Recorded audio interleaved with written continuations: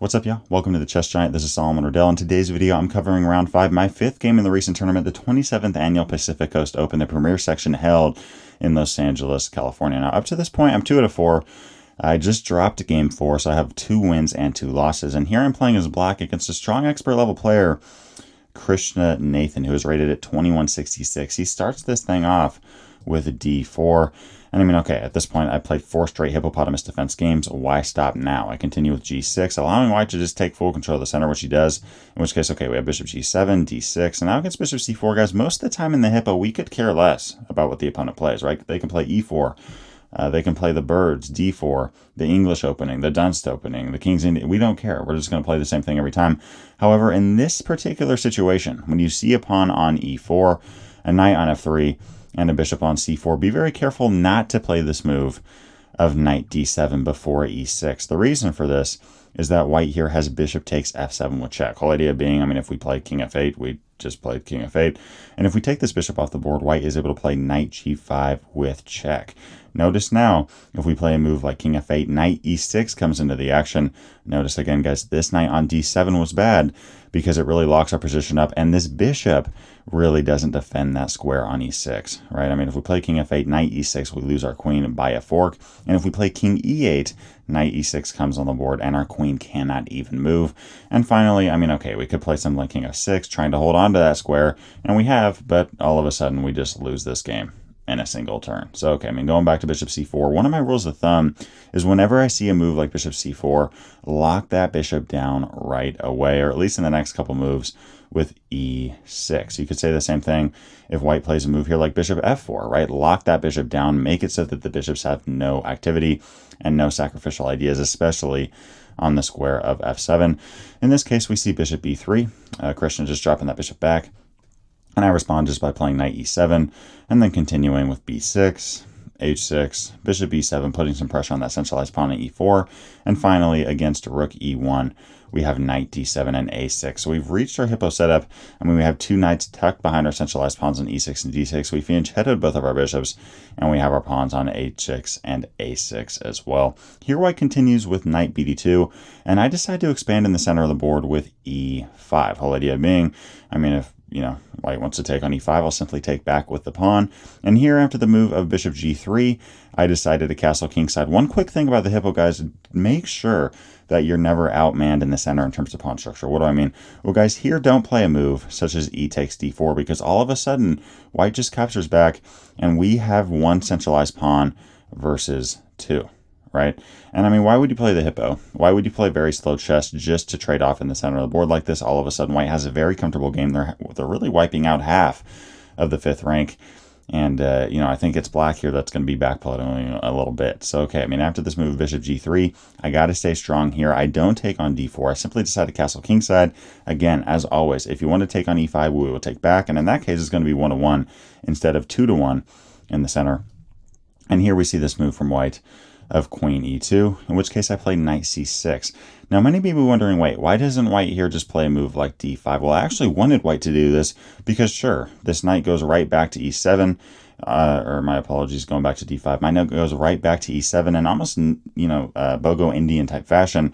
But guys, this is on purpose because all of a sudden, white has spent all this time playing aggressive chess, e4, pushing their pawn all the way down to d5, this bishop on b3. White's been trying to get an active game, but all of a sudden it's black who's the one with all the leverage. I mean, I have ideas here like knight c5, attacking the bishop on b3, and really here I have this idea now of f5 at any given point, putting some pressure on e4, which is a key pawn, really defending d5. And more importantly, I mean, I'm looking at ideas such as f4 as well. So really f5, King's Indian defense type attack here, and a very solid game for black. So here, following the move of knight c6, my opponent was smart not to play the move of d5, giving me all the leverage in this position and all the counterplay and attacking chances, but instead simply takes on e5, in which case I take back with the d-pawn.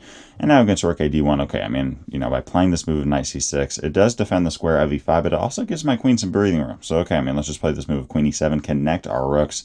And now we see white play this move of bishop d5. I was expecting this in the game, just pinning my knight to the bishop. Here I responded by playing knight d8, attacking the bishop on d5, eyeing a square like e6 for my knight, eyeing potential c6 ideas with my pawn. I mean, here, if white, for example, played a move like knight c4, I could play c6 and try to trap that bishop on d5. But here we see white just continue by snatching off the bishop, in which case I take back with the knight. And now against knight c4, you could actually argue here that I should play a move like h5. Guys, oftentimes the opponent doesn't play a move like h4 against the hippo, but I actually think that it's extremely effective in a position like this. And the reason for that is that white always has h5 ideas available, making this pawn move and making my light squares weak. I think here I got to play a move like h5, but instead I continue with b5 followed by c6. And sure, I am trying to solidify the pawn structure on the queen side, but I should have just waited a single move and played h5, because here white all of a sudden plays h5 themselves. And again, I don't need to move this pawn, but if I do, these light squares, especially f5, is going to be extremely weak. I mean, you know, I think a lot of players here are like, wait, they just gave me a pawn, let me take it right off the board. Guys, sometimes we got to assess, okay, is a pawn worth it? In this case, it's definitely not, because white just plays this move of knight f5, attacking the queen on e7. Guys, this queen, you know, only has so many options here. And really, guys, this knight on f5 isn't going anywhere anytime soon. It's going to take 4 moves for my knight on d7 to even think about taking this off the board. And if I play a move here, such as queen e6, white can play knight 3 to h4, attacking the pawn on h5. And, you know, black's just in big trouble here. On top of that, if this knight ever moves on b7, white has rook d6 ideas in the air. So, I mean, okay, after this move of h5, guys, I just couldn't take off this pawn. It's just simply not an option. You might as well just resign at this point if you do that. So I continue with the move of knight bc5. I'm trying to solidify my position here, defend the knight on d7. My opponent continues by taking off the pawn on g6 and then playing knight h4. Again, I cannot move this pawn. It's just a death sentence. It gives white all the activity in this position. In this case, if I do play g5, knight g6 comes in the air, attacking my queen and my rook.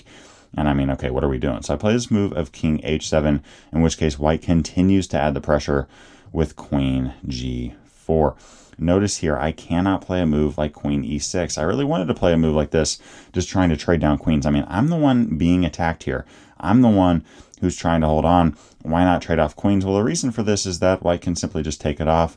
And sure, I can take back, but all of a sudden this knight on d7 is no longer defended. And white simply goes up a piece with a rook on the 7th rank. This is disastrous. So following queen g4, I really got to defend the pawn on g6. I can't try to trade down. I can't try to push the pawn.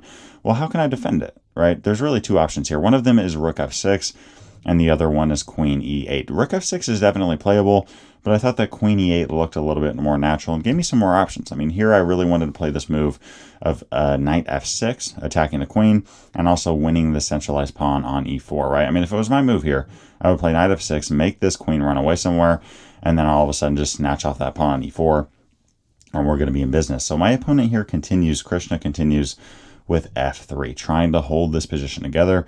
And against this, I now play rook d8, right?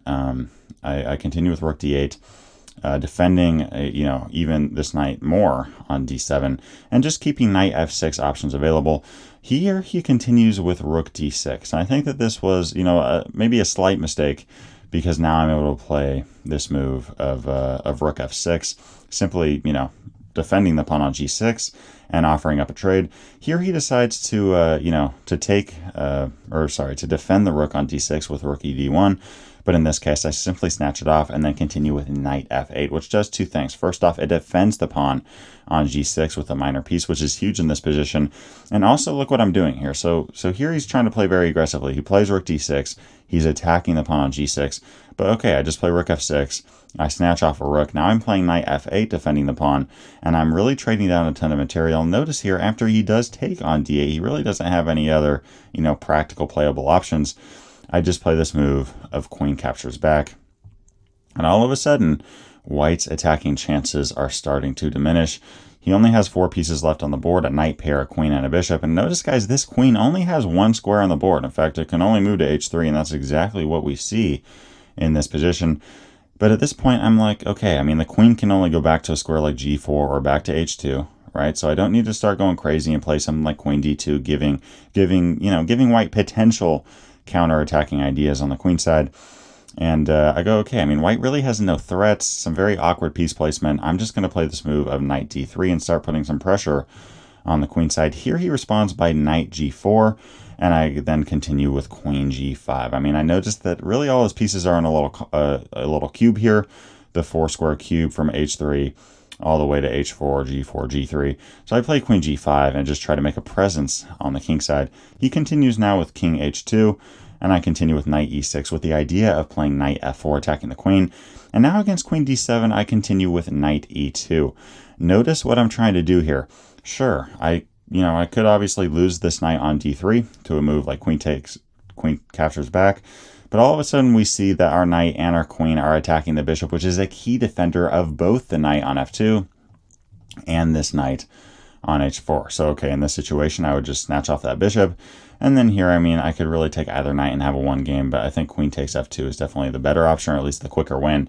And this game is just resignable for white. So following, going back to this move of knight e2, you can't take the knight.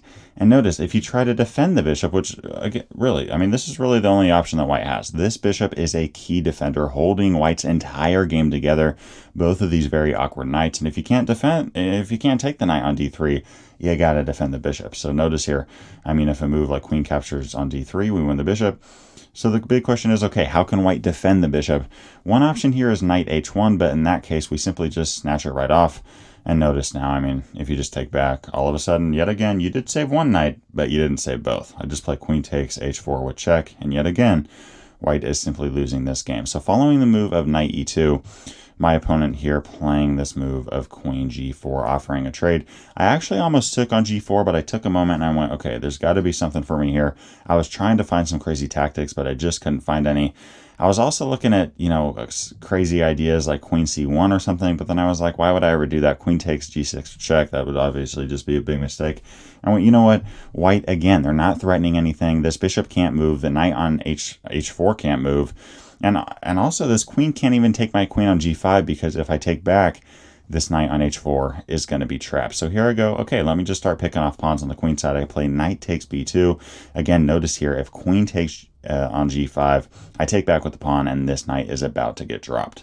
So my opponent here, following knight takes pawn, just continues with knight h3, in which case, okay, I mean, I just take the queen off. I take another pawn, so now I'm up 2 pawns, 3 pawns. Here, white tries to attack my pawn on e5, so okay, let's hold it down. And finally, when they have too many attacking pieces on it, I'm like, okay, you can have the pawn. I'm going to try to get your pawn on e4. We now see this move of bishop e1, in which case, for a brief moment, I go up 4 pawns in the position, but he's now able to play knight b4, winning one of these pawns back. Now, here I just continue with a5, followed by b4. I think that this was a little bit harder of an angle. I mean, if I play this move of a4, white can play a move like knight b4 and prevent this pawn from promotion, at least right away. But if I play b4, I mean, guys, b3 is a huge, huge threat, and this bishop can't really get into the action trying to defend it. So after this move of b4, he plays the option of just sacking off a minor piece to get rid of my passed pawns. And against this, I mean, okay, let's play knight e3. This pawn on g4 is extremely vulnerable to attack. He continues with g5, but in this case, I'm simply able to capture it with the knight, take back with the h-pawn, and at this point, I'm just simply winning, right? I mean, I play knight d5, kick the bishop back, bishop f6. Here, I could easily play moves like e3 or knight f4 with check, but I'm like, okay, let me just get my king active, play simple chess here, king f7, bring this king into the action, then I'll play a move like knight f4 with check, bishop e5 directly aimed at the opponent's king. And here against king h1, I played knight d3. Notice how this bishop has nowhere to go without getting captured, so here he resigned the game. So guys, up to this point in the tournament, I'm now 3 out of 5 with the Hippo. A very, in my opinion, a very underrated opening. My goal is to try to hit National Master, try to hit 2200 by playing nothing but the Hippopotamus Defense. Let me know what you guys thought of this video. I mean, we have a lot of content out. Check out the playlist above if you're trying to learn more about chess openings. Check the playlist below if you want to see my top 10 chess openings for black against the move of d4. The Hippo is not included. I went with more mainstream lines. But as always, I appreciate you guys. Thanks for watching, and wishing you all a great day. Peace.